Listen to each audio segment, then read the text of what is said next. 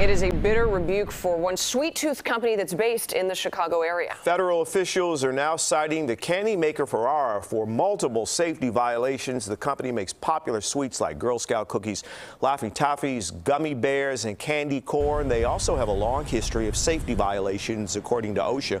Federal investigators visited the factory in west suburban Bellwood after someone complained about unsafe conditions.